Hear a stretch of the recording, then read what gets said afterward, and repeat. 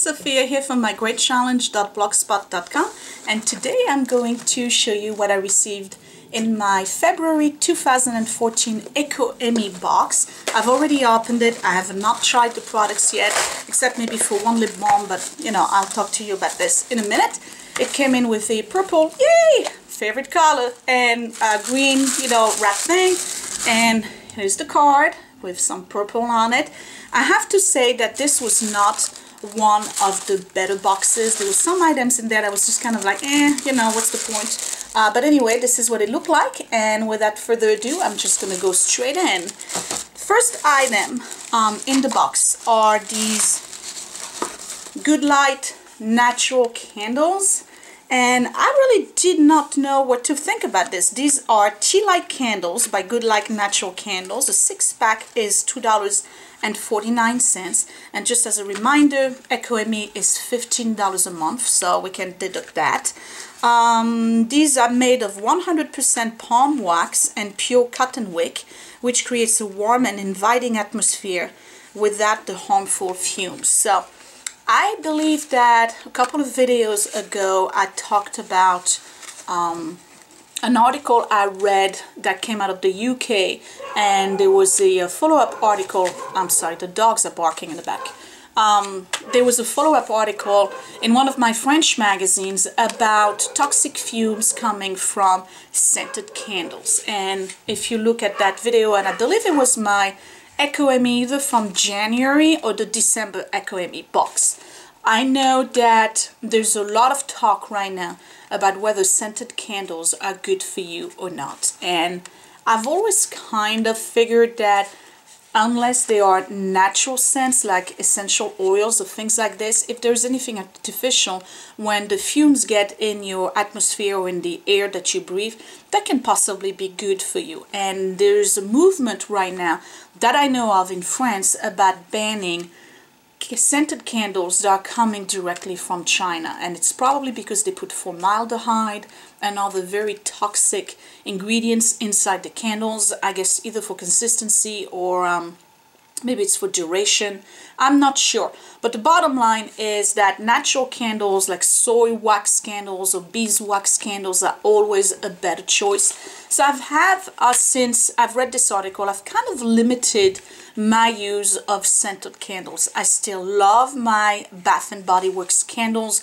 Right now I purchased some from what was it? I guess it was the January semi-annual sale, and there was a lot of the Christmas candle ones that were on sale. So I purchased some of those. I'm still using them, but sporadically. I used to have scented candles all over the place in my house, but now I'm only using them like maybe one in the living room, and with the movement of folks in and out of the place, it usually kind of like spread the scent throughout, and then it moves up to the second floor, and that's really all I need. I don't have to have candles all over, make sense of things like this, just because right now we're in the middle of winter, and it's bad enough that we can't open the windows because it's so cold here in northern New Jersey. I mean, we've had like some crazy temperatures in the teens, sometimes below zero. I mean, it's just insane. So the house has not been vented properly in the last few weeks, I guess maybe a month or so. I'm being very careful with,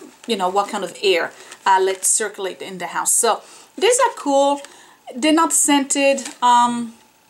I'm not sure if I'm going to use them right away. I'm probably going to have a need for them. So they're going to go not in my junk drawer, but in my candle box down in the basement for the emergency stuff, where I keep the batteries and the flashlights and extra candles for when we do have a power outage. So yeah, I mean, it's great. Was I like completely wowed by this? No, but it's a good thing to have. So that was that. The next one is this Olbre New Style Organic Hairspray. And I have to say that I've used Olbre in the past. I found out a couple of years ago that I am allergic to nickel in shampoo and hair dye products, and that was one of the reasons why, other than my thyroid issue, that I was losing hair and itchy scalp and whatnot. So I went to the dermatologist. They did the patch on your back with a whole bunch of products, and they found out that I was allergic to nickel, and they recommended for me to use Olbre shampoos, which are really, really expensive. I buy them when I buy them at I guess it's at Whole Food. Yeah, I buy them at, you know, the natural product section, cosmetic section of Whole Foods supermarkets. So I buy their shampoos and conditioner once in a while. I don't use them all the time only because they are expensive. I think a shampoo is like $9, but the bottle is about this big, and I tend to use the conditioner much more than I use the shampoo, so I'm always running out of conditioner before I run out of the shampoo. So for financial reason, I'm not necessarily using Aubrey all the time, but the hairspray itself for 5 ounces is $9.95, and it's pretty much the ranges of prices that you would see for any Aubrey product. It's towards the $10 line. So, organic hairsprays infused with quinoa proteins that add body as well as smooth hair fibers to eliminate frizzing. It is USDA NOP certified organic. You got to shake it well before you use it. Now again, I haven't used it. I don't usually use hairspray only because my hair is kind of curly naturally, and if I do put any kind of a hold on them, they just like won't move. I don't like that look, so I like more of a little bouncy thing. But smells beautiful. The smell, I guess it's more of a I don't know, there's like some kind of spearmint in it, maybe sandalwood, something like this, but very nice. Definitely gonna try this. I like the brand. By the way, this is all made in the US, and the candle is also, no, aha, the candle was responsibly, the candle is responsibly made in China. So I don't know, we just talked about stuff that comes out of China. I'm still going to use them when I need to have those little tea light. The Aubrey hairspray is made in the US. Aubrey is an American company, and they've been around for quite some time, so it's a brand that I trust. I'm looking forward to using their hairspray, even though I don't necessarily use hairspray. Then there was this little bag right here.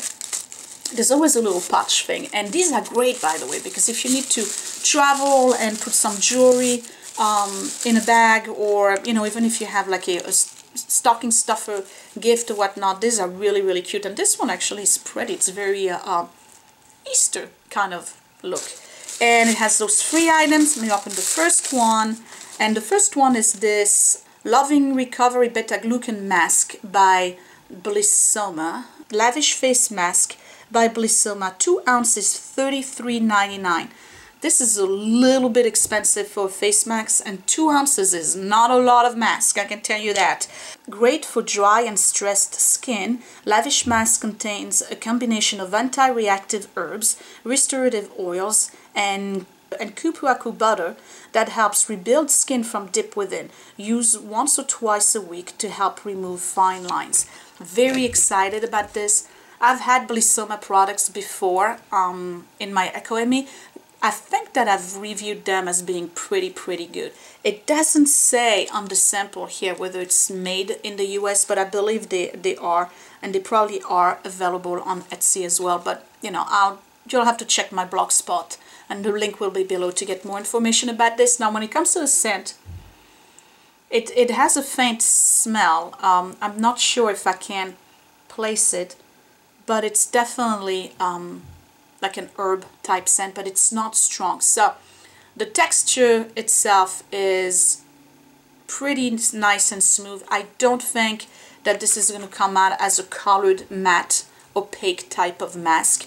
Again, $33.99 for 2 ounces. I have a tendency to apply a little bit more product when I put a mask on, so I think it's a little bit expensive. But again, I have to try it first, and then I'll let you know whether or not it's worth the money. I doubt it, because $33.99 again for a mask, and if you have to do it twice a week, I think that after 3 weeks you're probably done with the entire product. But anyway, so that was the Blissoma mask. The next one is a lip balm that I already tried, and it's the Jersey Shore Sun Vegan Nutrient Dense Lip Conditioner. And this one has, see the spearmint over here, or is it peppermint? I'm not sure. Winter Mint is the name of it, and it smells absolutely divine. If you like mint gum, this is exactly the smell. I mean, it's just a copycat smell. I tried it when I received the box. It's a good lip balm. It really is. It conditions, it tastes great, which may be a problem, because when the lip balm tastes good, you do have a tendency to go like this and chew on it, and then you know, you're losing the product. But This one smells beautiful. It does provide a nice coverage. It's very soothing. It's very emollient. Vegan Lip Balm by Jersey Shore Sun. A lip balm is $5. So this is a full size already. Earth-friendly, cruelty-free, and winter mint fragrance. This is a lip balm that cannot get any better. It has anti-aging properties that are gentle enough to use on other areas of the face, making it great for winter sports and traveling. So now, if you read Don't Go to the Cosmetic Counter Without Me, and I believe that's Paula, and I can't remember her last name. She's always talking about the use of essential oils for your face, and one of the things she said not to use would be like comfrey and lavender and things like this, and I'm pretty sure that she says that don't put anything mint on your face. So I'm not sure if I would use this from my lips to, let's say, a dry patch on my skin. I don't think this would be very hygienic. So I like multi-use products, but I'm putting it on my lips. I don't know why I would want to put it, like, let's say on my eye or something like this. And it's an essential oil. It seems to be very, very strong. So I'm not sure if this is something I would want to use on my face. But again, as a lip balm, beautiful. And it's coming at the right time because I just finished my EOS lip balm. So yeah, I have a new lip balm to use. And the next one is this Lauren Brooke cosmetic little thing here. And this is an eyelash conditioner by Lauren Brooke Cosmetic. The full-size tube is $10. And this great product is made with vitamins, herbs, and extracts that will help feed and protect your lashes. Gently use this lash conditioner at night after washing off your mascara. Leave on for 20 minutes or throughout the night if desired. Use 3 times per week to promote longer, healthier lashes. So now, I'm really excited about this, only because, and it's not because I need to do something about my lashes. I have very good lashes. I've been blessed with that. They're very long and naturally curvy, so I don't really need conditioner, but I'm interested in using this. It seems to be like something I would want to try. It's got organic safflower oil, organic olive oil, organic jojoba oil, things like this. And as far as the smell, it smells very good. It has a like a citrus smell. I don't know if there's citrus in it. Orange, haha, see, this got some orange in it. So it smells really, really good. It feels thick. I have not tried it. Excited to try it. If it says that you got to remove it after 20 minutes or you have the option to leave it on, I probably think this is something that you have to remove. But if I'm going to bed with this, do I really want to get up 20 minutes afterwards to try to remove something? I don't know. I have to figure it out and try it. Next is this tube right here, and it's hummus dip, and I love hummus. Very happy about this. I'm not sure if I'm going to enjoy a hummus that comes in a pasteurized and, you know, kind of tube thing. I tend to buy my hummus fresh, and usually I get it from either my local ShopRite that has a very, very good variety of hummus, or I get it from the Whole Food supermarket. And this one is whole natural hummus by Wild Garden, 1 pack, which is 5 of those little diamond shaped tubes, is $4.29.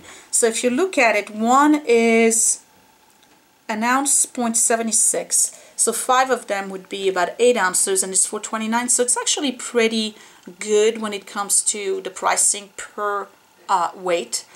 This healthy snack is made from chickpeas and many flavorful spices, making it both nutritious and delicious. It does not require refrigeration, so you can enjoy it on the go. Try it on pita chips, vegetables, or even use it as a sandwich spread.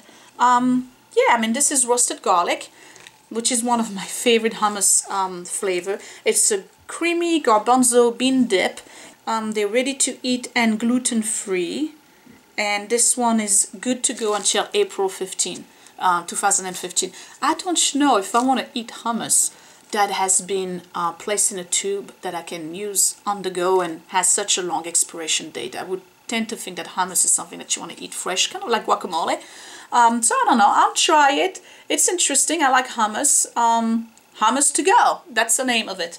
I'm always looking for some healthy snack alternatives at work, so I don't have to go to the vending machine. So that's probably something I definitely take to work, and then I'll report back and let you know. Next products is this chocolate paste with vanilla, and this is from Premier Organics, and 1 pouch is $1.35. It sounds like a little overpriced for this thing. Made from the highest regarded premium cocoa, each chocolate is boosted with herbs and a hint of hazelnuts to add flavor. Bask in the aroma of this delicacy while enjoying it on flatbread or toast. So this is 100% cocoa nibs combined with organic hazelnut and organic coconut sugar. Single origin heirloom cocoa Criollo from Venezuela, boosted with Ayurveda herbs. So I'm not sure what this herb does, but this is low glycemic index, which is pretty good because I had a blood test a couple of weeks ago and it showed me as being borderline pre-diabetic. So I have to kind of go on a diet, and I have to get motivated to do that. And I was thinking about, maybe you let me know if you want me to do like a wellness kind of video on a weekly basis and report how I'm doing on this. I'd be more happy to do that because I really need all the motivation I can get. I'm a sugar addict and a chocolate addict, and it's very, very difficult for me right now. Just the thought of having to cut down on sugar and chocolate is creating great distress. It is. Distributed by Premier Organics, and this is a product of California, USA. It's just expensive. I don't know if I would want to buy this online on $1.35.